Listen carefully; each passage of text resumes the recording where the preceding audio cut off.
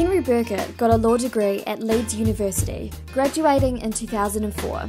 He then did his legal practice course, the bit that you have to do before joining a firm, graduating from that in 2005. He then became a finance lawyer. However, it didn't make him happy. He has now set up his own business, Adventure Yachting, and is building up to working on it full-time while still working as a lawyer to make money in the meantime. I caught up with Henry and he shared what he's learnt from going to uni and working as a lawyer. When you watch this interview, I want you to keep in mind that this is one person's experience, Henry's, and his experience was negative. Much can be learned from people who have gone before, but keep in mind that this is one journey. I think partly lack of imagination on my part. I did English, physics, bizarrely, and geography. I was good at English and geography, but didn't want to do either of those universities. So it's a case of law falls somewhere between the two. Sure. It's a challenge. I don't know why, but I wanted something that was quite a big challenge, and a law degree is difficult. It's hard. I don't know, maybe I want it deep down to have to do something people respect it, or maybe it gives me the sort of feeling that I'm able, which it does. It's a big achievement. Definitely. So that was the motivations for that. I didn't have a particular view to becoming a lawyer at the end of it. I didn't think that far ahead. I didn't think at all. I just got the first thing, just the first thing that I could think of that was sort of, made sense. So there was no master plan. There was no thought really about it. Yeah, it's so interesting. I think that a lot of people, studying law and becoming a lawyer is seen as very there's a lot of status to it. It's sounds appealing, so I can see why you would go and do that. So what was kind of your experience at uni like? How hard was the law degree? How long were you there for? What was the workload like? Yeah, so a law degree in England is 3 years. In Scotland it's 4 years. 3 years, and the course I did, it was in Leeds. The first year doesn't count, you've got to pass it. It doesn't count towards the final grade. So I think I did what a lot of students did, and treated the first year as a bit of a joke year and didn't worry too much about grades or anything. I think I scraped by with what would have been a third. So that was quite an easy year, although that is the fundamental building blocks of law that you ever use, so maybe it's a year to actually focus a little bit. In hindsight. In hindsight, yeah. And then, years 2 and 3 is a lot harder. The workload is quite big. And it probably sounds quite obvious, but the reading's massive, especially when you're reading cases. And some bits are more interesting than others, like you're doing pure contract. It's just case after case that are pretty dull to get through, unless you really engage with that kind of material. So yeah, but that said, the university was good. It's not like you can't have a social life. You probably can't have a social life and get it first, but you get to one social life. So it's good. It's fine. That's interesting because I definitely have the obviously not knowing anything about it. I would think that studying law you wouldn't be able to have a social life. You would just be reading all day. Yeah, there were some people who only other lawyers would know because it never came out with anything. Yeah. All they did was do law. But I sort of thought that sets a precedent for their life. And if that's what you're going to do at university, that's what you're going to do during the rest of your life, probably. If you're that committed to doing something, which fine, you might be very successful, but really you don't have any fun doing anything else. You won't have any friends. You won't have any friends, you won't have any fun, you won't do anything. So what's the point? Yeah.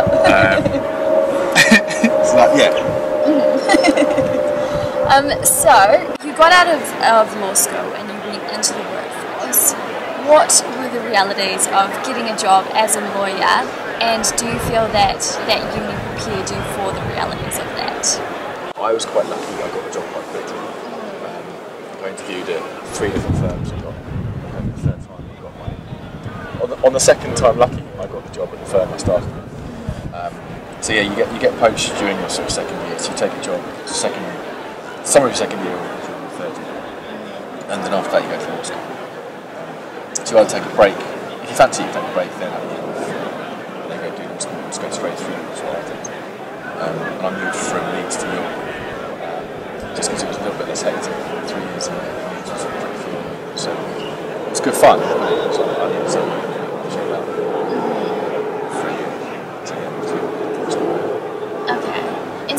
exactly how long is law school itself? If you've done a law degree, it's 1 year. If you do a non-law degree, you've got to do 2 years. So you've got to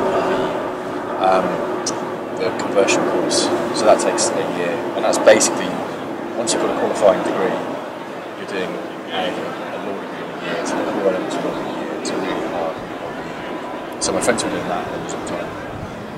The LPC, which is the bit of the solicitor, is a lot easier.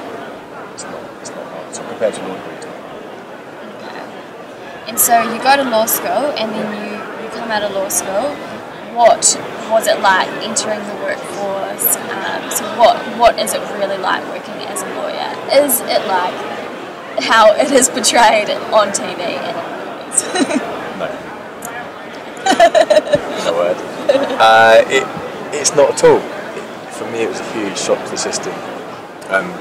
To the point where you do the LPC, so you do a year where they're trying to teach you how to be a lawyer, and teach you all this stuff, which is essentially pretty irrelevant. You get on your first day and you realise you don't know quite how to work the phone, you're not sure how to get around the computer systems and all that stuff. And they expect you to sit in one place at a chair for about 8, 9, 10 hours a day. And I just couldn't get my head around it, and it was just too weird. It was made worse for me because I'd had a year previous which I spent sailing pretty much. Okay. So I'd come from living on a boat, having no work, no particular routine, and then going to wearing this, putting on a suit and trying to be serious and all this work. Yeah. My first seat, we did at Hammond you 6 seats, so over 2 years there's 6 different areas of law you work in. My first one was insolvency, so working with all these insolvent companies and like making people bankrupt. Yeah, it's really gritty, and it's all like just the nasty. Everything's failed, everyone's fallen out. There's no money left. And it's interesting. It's pretty miserable subject matter. And so, what was an average day like? You get in. I worked in the city. The day starts at 9:30 officially. We're usually there for something 9. You plough through emails for a bit because you get a load of emails overnight. As a trainee, you don't tend to get a BlackBerry, which is good because they protect you from working like right through the night. So you plough through a load of emails, then you'll have some tasks to do. My first couple of seats at the firm, I found everything just really confusing. I didn't know what it wanted me to do. There's always a big time pressure, and there's always competing priorities. So to start with, you work for 2 partners, both of whom decided that what they wanted to do was the most important thing, and they want it done immediately. And trying to sort of work out what you do first without getting, you don't get shouted at, but it's very clear that you've disappointed them and that you haven't fulfilled their expectations. It was always quite pressured. And then, you grab a bit of lunch and you will leave the office 7ish at the best. But you will work through your work late quite a lot of the time. It depends on the department, really. You occasionally finish work at 2, 3, 4 in the morning, and you're back in at 9. And you do that a few days in a row, and you just feel like it's hungry. And you're cancelling lots of dinner plans and cancelling seeing friends and stuff. And then you're wiped out all the free time you've got. So I'm not painting the rosiest of pictures. No! But that was my experience. Well, exactly, and this is about your experience, and this is just one experience, but it's good to get an insight from someone who's been through it. And I did almost 4 years after I qualified. And it doesn't get any better, it gets worse because the responsibility increases. And so as much as the long hours, you then get the pressure that these things rest on your shoulders. And the sort of subject matter increases in importance. So there's all the worry that goes with it. And then you get the BlackBerry, and then you're never off the hook. Another reason to go sailing, because BlackBerries don't work in Gulf Shore. I see you thought this through. Oh yeah. So coming out of university and getting a job, how well do you think university prepared you for the workforce? In terms of being a member of the workforce, really fairly badly. And even doing the law course, which is designed specifically as a vocational course to set you up for it, I wasn't ready. I went in, I wasn't ready. I wasn't prepared for what it was like. For the fact you're just so static. I'm quite an active person. I still find being static very hard. Someone had said to me back in, when I was choosing careers, like, you're going to have to sit in one place for 10 hours a day. Is that going to be okay? I said no. I thought that's something else to do. But I don't think university prepared me for the realities of a job. Obviously, I know enough about law to be a lawyer, but that's not what it means to take a job. So yeah, no, not very well. And how about money? Did you come out of uni and you made a lot of money? Like, is the picture that it is painted about law, like, do you come out and you do have a massive salary? No, you don't. If you train in one of the big American firms, that really work you hard, you can be a trainee earning £60,000-70,000. That's like 1% of the legal market. There are guys training in the regions, which is terrible. Anywhere outside London is the regions in law school. The guys training on 15,000-18,000. I don't know how you're supposed to do that. So there are places where you're training on not very much money. Training instantly, and you qualify for 65,000, which is obviously really good money, but it's not. I never felt it was enough to compensate me for the impact the job had on my life. But as that said, it's allowed me to buy a property, and it's got me sort of financially I'm quite secure for the reason of earning that much money for that period of time. So, but you're not going to be driving a Porsche in 2 years' time. You're going to be still in debt for 3 to 5 years. Okay, so yeah, let's talk about debt. Yeah. So coming out of uni, how in debt were you, and how in debt were, say, a lot of your friends, and how long is it likely that you will be paying off your debt for?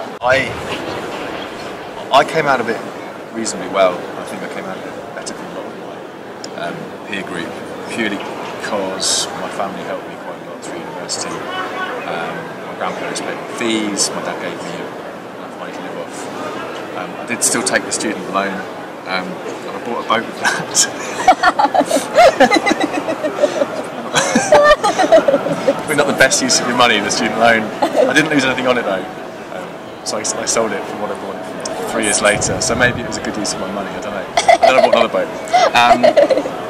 But yeah, no, I came out, when I was at university, it was the lower tuition fees, so I think it was like £1,000 a year or £1,100 a year. I came out about 10,000 in debt. Law school was paid for by the law firm, so they pay your fees. I think the fees for me for the year at law school was about 7,000 or 8,000, maybe 6, and they gave me a grant. So that year's pretty much paid for. Has that gone up now? I imagine the law school's gone up, but you're paying the increased tuition fees for university now, which I think are more like, I don't know, whatever it is it 10,000 a year? No, not that much. Whatever it is, it's a lot. So I came out about 10,000 in debt, and it took me, I think I was qualified by about 6 months or a year, so it took me about 3 years to pay it off. And all that means is they take money out of your salary every month, and the more you earn, the more they take. So it's not like I earn loads of money so I can afford it. It's like I earn loads of money and they're like going to take a whole load of money. So it's a big chunk out of what you're earning, and it does mean that you can have a better flat, for example, with that bit of money coming out. But in law, you can pay it off quite quickly, and doing 4 years studying as I did, you don't rack up massive debts like you can spend 5 years before you even get to your training stage. It's obviously got more debts. But yeah, it'll be worse now. The other thing with law now is the jobs are hard to find. So post recession, post credit crunch, whatever you want to call it, the jobs, I think the jobs out there have made it hard. And the number of applicants maybe doubled. So all the guys who used to go for banks, there's no banking jobs now, so they're trying to get jobs in law, as well as all people that want jobs in law anyway. And there are fewer jobs. And then you get to qualification time, all the guys qualifying now, loads of them aren't getting any work. sorry picture. Like I qualified with like 6 months before everything went really, really badly downhill. So I was in just like a minute to midnight. I was very lucky to qualify when I did. It's hard now. It's a lot harder than when I went through. I'm not sure I'd get a job now. I don't think they'd have me. And so with getting kind of poached and the company pays for your tuition or whatever, Yeah. do most people studying law, most people have that? So a lot of lawyers wouldn't be paying their tuition. Yeah, on the whole, it depends. It depends on the firm you're going to. So, I don't know. Everyone working in the city will be I'd thought, but a lot. Yeah, maybe if you go to small practices, they won't decisions. Maybe it's changed now. I don't know. I think they're not as desperate for people anymore. I think they're less desperate. They're less willing to spend money. So I don't know. But yeah, when I went through, it was sort of on the whole, most people that had the training contract secured had got a grant to go with it. And so for people who are in high school and they're thinking about going to study law, what type of person do you think would be suited to becoming a lawyer? Or, you know, like, what would you say to someone who was in high school considering law, just to give them, you know, a real insight into prepare them for what they're going to go into? You've got to be prepared to work very hard and work very hard consistently. It's also probably more personal business than you think, because a lot of the work that you get is based on personal relationships. So the best lawyers aren't necessarily the best technical lawyers, but they're the best at being a good lawyer, but also, I suppose, creating trust from their customers, from their clients, and being able to go for a drink, being able to go for dinner, and being someone that your customers want to spend time with, and be believable. Yeah, just working hard really. Because the way, I don't know how law firms charge their money, it's for hours worked. So the more hours you work, the more time you can build a client for, the more money you make. So really, the more hours you work, the more money you make. And that is why law firms work their staff so hard. It's purely to get the revenue up because you work so many hours. And that always bugs me, because there's never any incentive to work in a clever, streamlined way to make it more efficient. So basically, the really inefficient processes were kept because I didn't mind about spending most of those time doing stuff, because then you could charge people for the work you did, and I just found it infinitely frustrating. If you could go back and talk to your younger self, what advice would you give him? I think, despite everything I've just said, I'm obviously quite down on law as a career. It has helped me get the property ladder, be reasonably financially stable. When, as I'm now doing, trying to start a business, people always want to hear where you've come from, what you've done, your background. And if you can say, I've come from a city legal finance background, you've immediately got that credibility in some people's eyes. Yeah, it's respect. Which is strange, but it does work, and people believe you. So I don't know. I wouldn't necessarily tell myself not to do the law. I may have decided to get out earlier and be a bit braver earlier, and believe my convictions that it wasn't the right thing to do from an earlier stage. Maybe do the degree, but not become a lawyer or something. I don't know. I think it's good to be good to do. I wouldn't necessarily have been any good at anything else. I don't know. I think also, you know, it's hard to say I would have done things differently or say like regret something, because I think that if you hadn't have gone through that, you might not be at this point where you're, you know, going into something that you're passionate about, and also like you maybe wouldn't have figured out the things that you have figured out now. Yeah. So how did you decide to start your adventure sailing business? Basically, I went to a life coach. I got to the stage where I didn't know what to do. I was really miserable with my job. I didn't know what to do. getting frustrated, and it was getting me down. So I'm like, okay, right, I'll go to a life coach. That's their job to sort these things out, because I can't do it myself. And so we sort of went through this process. We had various meetings and gave me sort of really random homework, like writing letters to yourself from the future and all these sort of things. And sort of he dragged the information from me that what I really wanted to do was have a much more relaxed lifestyle. I wanted to live by the seaside, I wanted to have a dog, I wanted to work in sailing. Then through that process I ended up taking a job working in Greece as a skipper.